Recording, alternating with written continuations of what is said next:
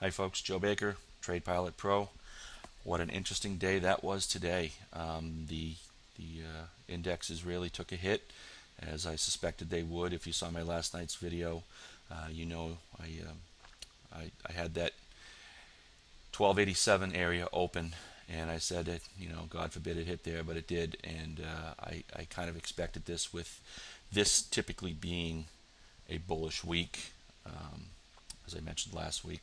I mean, the last few days in these markets have just been absolutely hammered every time they even try to gain any type of rally. So what we're going to do is we're going to look at, and I know it's going to be very hard for you guys to see this because of the YouTube having such a small video capture, and it'll be reduced down, but I'm gonna give out these targets and explain what we're looking at, because we have to look at this on a daily basis, because we really want these levels to start to hold, and we want to go and find out where there was price rejection and see if it's going to hold again. So there is going to be no line in the sand. Tomorrow is just kind of what I would consider an open day for anything. Anything as far as a massive rally, dead cat bounce, maybe a couple hundred points, which would be nice. Even another 200 point sell-off is possible. So there's really there's nothing I would feel comfortable in saying, hey, I want you bullish above, bearish below, like I have been. I just don't feel comfortable in this market. I actually, if you don't have to trade it, don't even trade it. But we're traders, and this is what we do, so we eat it up. So here we go. The 1287.75 should hold tomorrow.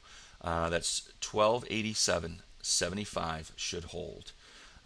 That is kind of what I'm looking for, as far as, I guess, if you hold me to it, I would say that would be my line in the sand to stay bullish, to think that we're going to get back up into the 1300s. But I don't want to do that. But anyway, 1287.75. Underneath that, we've got 1283.75. And I want you to see where I'm getting these levels from. Obviously, this is where we basically closed today, and we had a little back here on March 17th, the March 18th area. We had a low that held there, and it came back up right in this area here. So this is why I'm looking for this to hold, as well as back in early March. This is kind of a double bottom here, and then back up again. So maybe that'll hold, maybe it won't, but it's 1283.75 anyway. You can give or take 3 or 4 ticks. And then underneath that, we've got 1276.50. Now you can see where I'm getting this as the 1276.50 is this Pearson pattern back again in early March. Now keep in mind, this March was when we had the Bear Stearns debacle and all this. That was kind of the low, and we had this capitulatory day. This is when I think this was when Bear Stearns went bust, and the Fed came out and did all that, and so forth and so on. So we had a lot of this downward move, which was rejected. So all this price rejection. So what I'm ultimately thinking is, we are going to go back down and retest. Usually these high volume, dojis here are usually retested.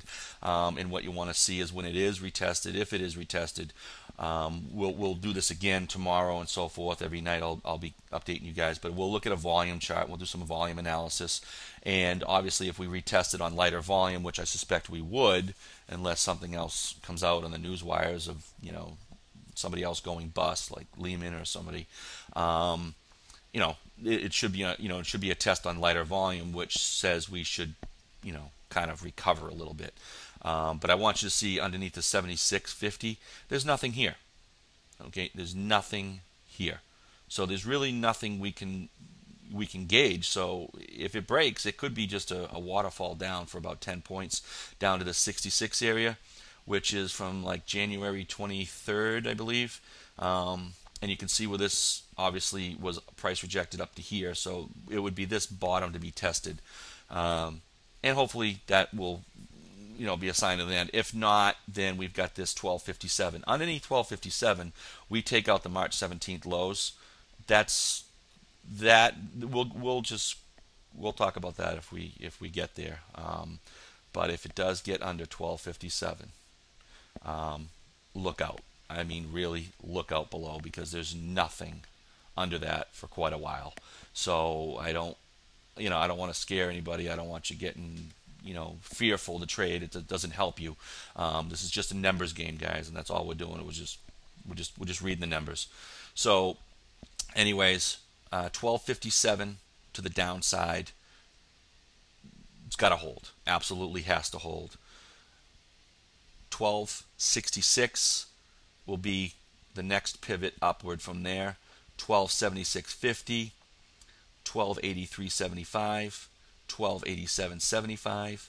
Then we've got 1292.50, and then if we get above 1292.50, we can get up to actually 1298.50, which is a nice little run, and then back up to the 1303 area, 1304, and any luck, maybe with a wish and a prayer, we can get up to the 1309, 1310.50 area with an upside target of about maximum upside target of about 1314 tomorrow, 1314.50, which is where this day here closed. So price rejection up to here, and this is where it closed. Came back up, retested it here again. So there's obviously some serious support here for here, and there was some resistance here, and you can see once it broke down, took out all these levels. And one thing I want to point out to you is when you're taking out all these levels like it did today, and you've got this big washout, that's pretty hard to do when you just take out every single one of these levels so easily.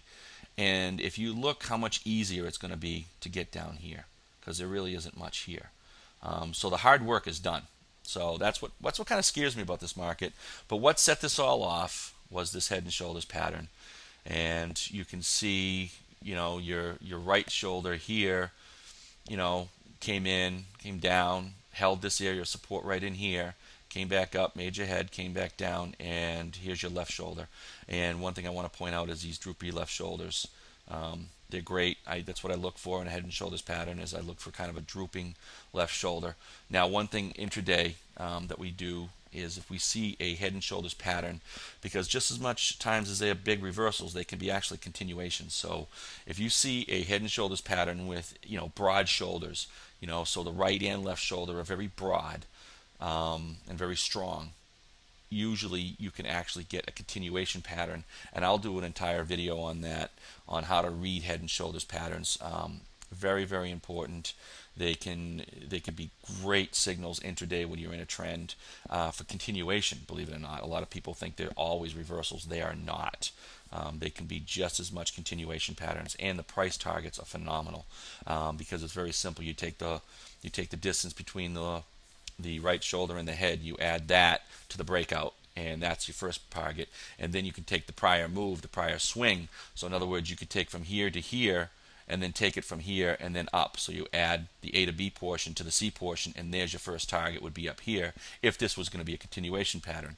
And then again, if you had that would be your first level target, and then the second target would be this level from here to here, and you'd add this portion here to this portion here, and you'd add that to it, and that would be your second target. But I'll go over all that.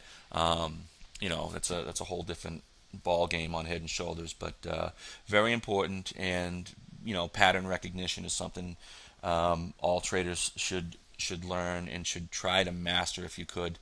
Just a few of them. So the M patterns, the W patterns, and the head and shoulder patterns. Learn them, and you'll be a much better trader for it. I will check back tomorrow night after tomorrow's wonderful day. Again, guys, it's a Friday. Oil's cranking. The markets are sick. Fridays have typically been sell days, and you have your pivots. You know what's going on. We eat this stuff up as traders and scalpers because we're in and out constantly. But you guys, if you're swinging it, be careful. The breakdown range is going to be, the buy zone is going to come in at 1291.25 for a target of 1303.75. The sell zone will be 1278.75 for a target of 1266.21. Again, buy zone 1291.25 for a target of 1303.75. A sell target at 1278.75 for a target of 1266.25. I will talk to you tomorrow.